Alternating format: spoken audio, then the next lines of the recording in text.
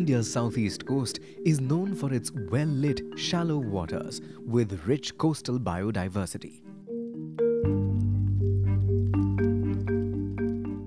The penetration of sunlight along with rich sedimentation creates unusually fertile waters, which not only offers a treasure trove of marine life, but also supports diverse livelihoods of thousands of people.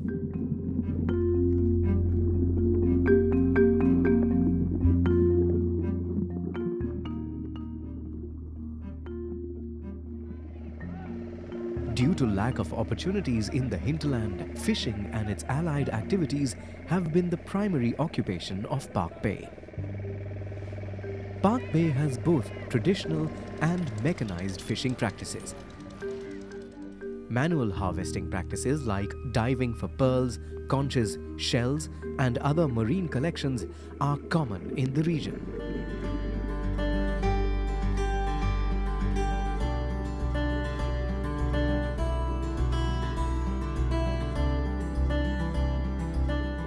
Other traditional fishing methods include trap fishing, hook and line fishing, beach seine fishing, among others.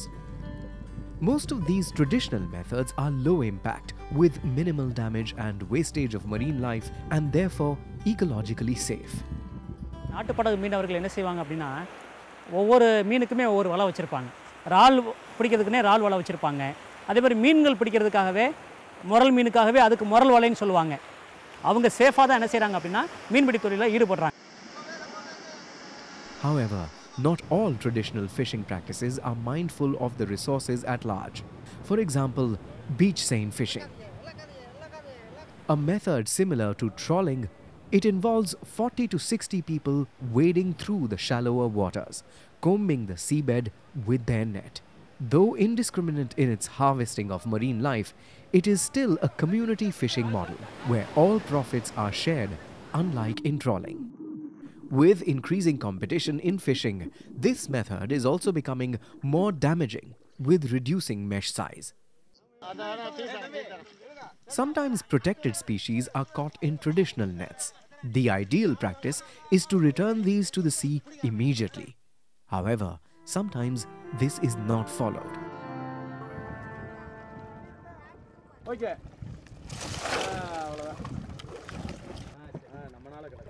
They get caught as a bycatch. So the fishermen, truly speaking, they cannot segregate when they are fishing. Only when it is lifted up, they come to realize that there is something which is contraband which is caught in the nets.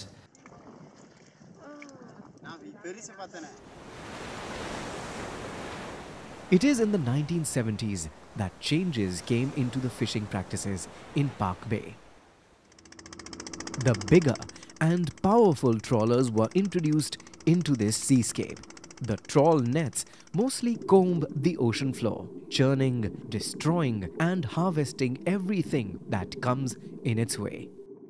அதாவது மடியை போட்டு பவளப்பாறையில் இழுக்கிறதுனால அந்த பவளப்பாறை அது வந்து எப்படின்னாக்கா கயிறு வந்து 30 mm thickness கயிறு அந்த இன்ஜினில் போட்டு இழுக்கும்போது பவளப்பாறை என்ன பெரிய மலையே மாட்டினாலும் உடச்சிக்கிட்டு தான் வரும். இன்றைக்கி ராமேஸ்வரம் தீவில் 5000 போட்டு ஓடுறதுனால 2000 போட்டு வந்து அதிகமான தரங்களோட இன்ஜினில் தான் போட்டிருக்காங்க. Trawling involved large profits and larger investments. This, with the encouragement from the government through subsidies, it found many new entrants into fishing. Many of these people do not understand the species they catch, the rhythms of breeding of marine life, or have conservation concerns. The traditional sector also saw changes during this time. The wooden boats were motorized, and many of them were replaced by fiber-reinforced plastic boats.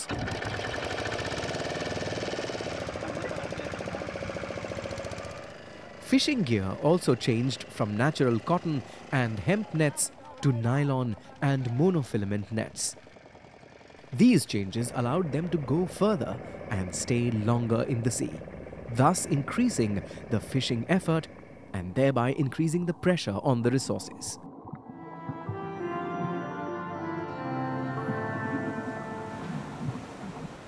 The uncontrolled increase in trawler numbers and the unregulated fishing that ensued led to decline in fish resources, forcing many trawlers to fish very close to the shore. The trawlers profited at the expense of the small fishers.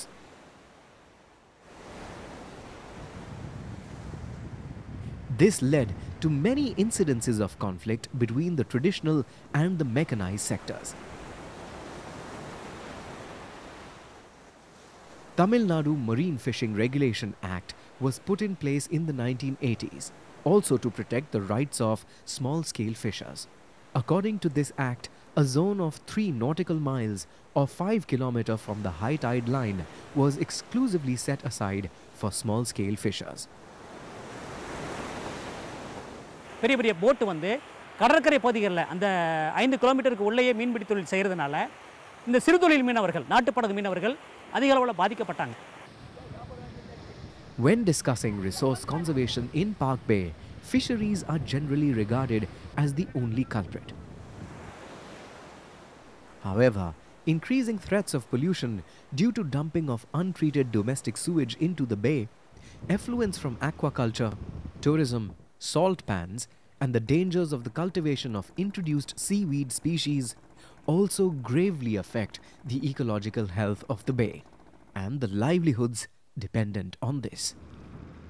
Coastal aquaculture, primarily for the culture of prawns, was also initiated in this region during the late 1980s and early 1990s. புதிய பொருளாதார கொள்கை என்ற ஒரு கொள்கையை வந்து கொண்டு வந்தாங்க. New economic பாலிசின்னு சொல்லுவோம்.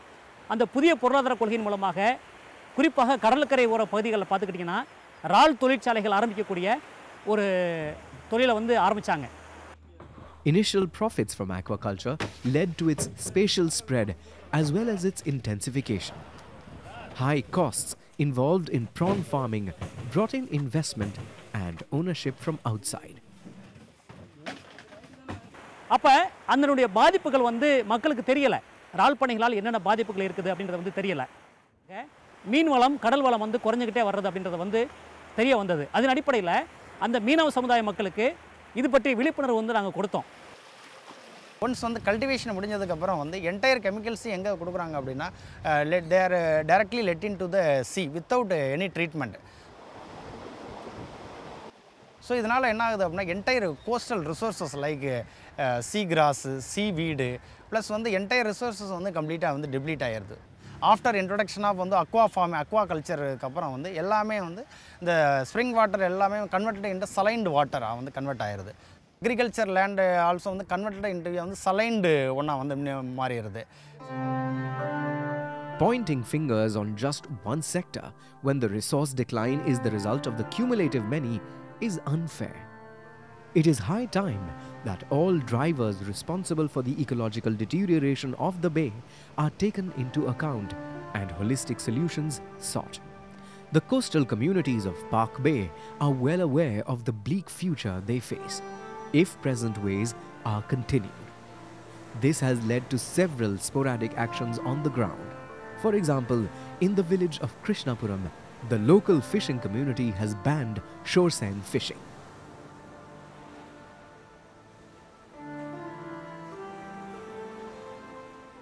அந்த மடி வச்சு இழுக்கிறதுனால மீன் வளங்கள் அழிஞ்சு வரதுனால மீன் இது அதிகமாக இருக்காது. இப்போ வந்து அந்த இழுவு மடி இழுக்காதனால கொஞ்சம் மீன் இது நல்லா நிறையா மீன் இது படும்.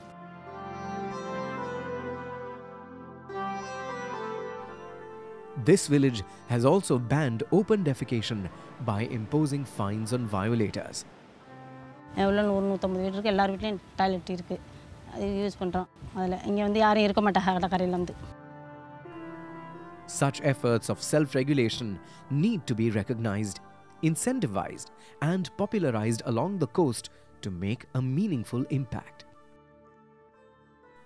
Apart from this, with support from various agencies, local fisher entrepreneurs are looking at ways of dovetailing the existing resources into more sustainable and diversified livelihoods. வந்து இந்த சீல வந்து இவ்வளோ பெரிய கலர் ஃபிஷ் எல்லாம் கிடைக்குமான்னு சொல்கிறது வந்து அப்போ எங்களுக்கு பார்க்கல வந்து ஆச்சரியமாக இருந்துச்சு. அப்புறம் இதை எடுத்து பண்ணுனான்னு சொல்லி பண்ணணும். இப்போ வந்து சிஎம்ஆர்லேயே அவங்க ரிசர்ச் பண்ணி எத்தனையோ ப்ரீடிங்க்கு கொண்டு வந்துருக்குறாங்க. இன்னும் அவங்க ரிசர்ச் பண்ணிகிட்டு இருக்கிறாங்க. அதில் தான் நாங்கள் வந்து இப்போ எடுத்து இது பண்ணிக்கிட்டு இருக்கிறோம்.